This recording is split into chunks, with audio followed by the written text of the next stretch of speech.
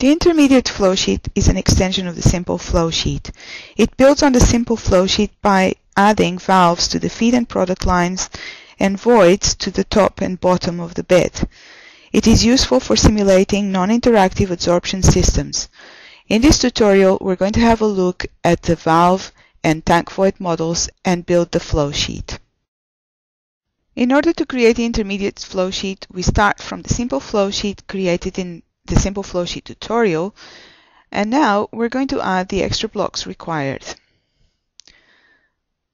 If we go back to the AdSim library, gas dynamic folder, we're going to need 2 gas valve models and 2 tank void models. Let's start by adding a gas valve model to the flowsheet.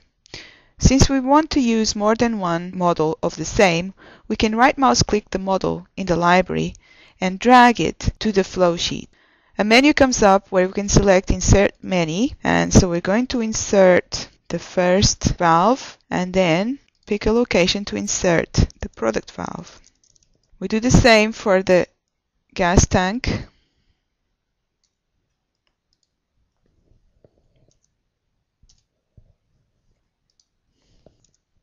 When we're finished inserting the models in the flowsheet, we can right mouse click in an empty area of the flowsheet and stop the inserting. There are several icons available for each block, and you can change which one you want to use to make your flowsheet look better. This only affects the flowsheet drawing, not the underlying equations. So if you select a block and right mouse click on it, you have an option to exchange the icon with a hotkey of Ctrl K. And I now have an icon that's more suitable. You can also resize the icon. So the next step now is to reconnect these streams and add more streams.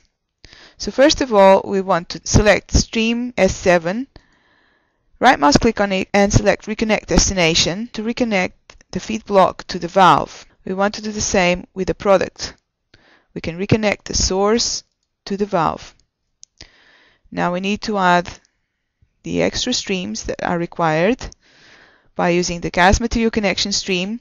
Again, here I can right mouse click on it and drag it to the first port, select Insert Many, and then connect it, and then keep on connecting.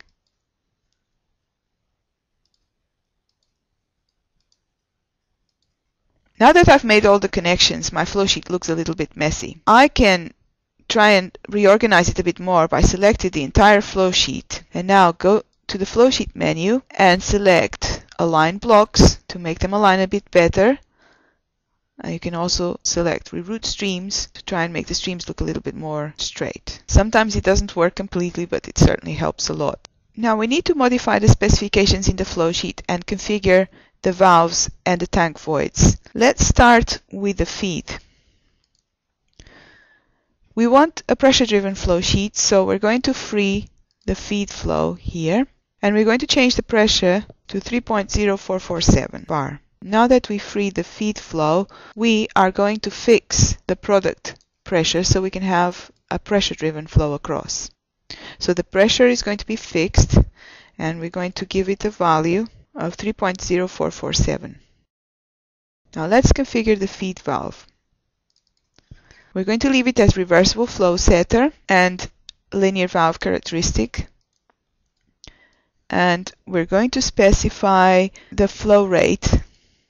So give it an active specification of 3, as you can see here in the description, to specify the flow rate, and give it a flow rate value of 5e-7. And that's all for the valve specification. Now let's configure the product valve.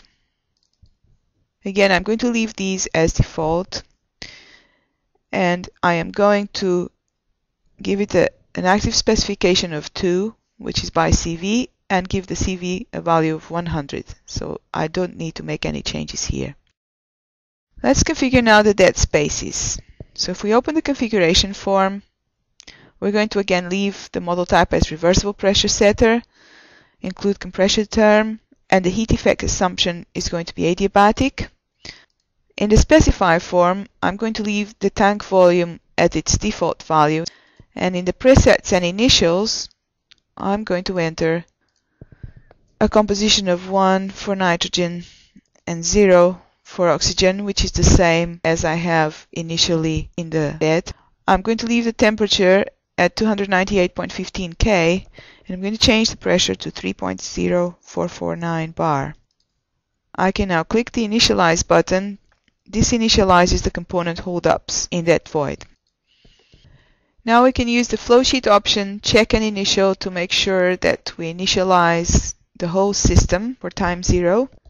Now that the system is completely initialized, we can run the simulation. Let's start by opening the plots that we had predefined in the simple Flowsheet, and we can now run the simulation.